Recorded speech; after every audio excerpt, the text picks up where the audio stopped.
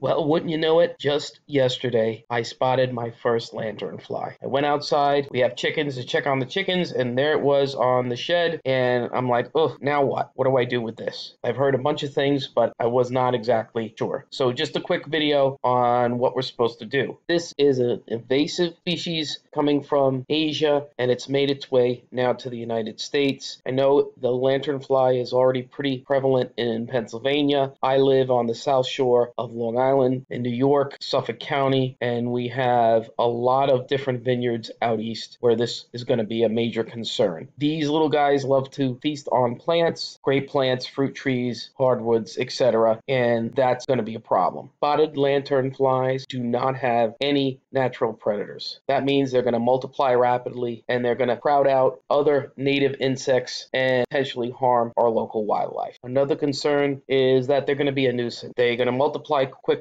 and they're going to be all over the place, and that's not going to be fun either.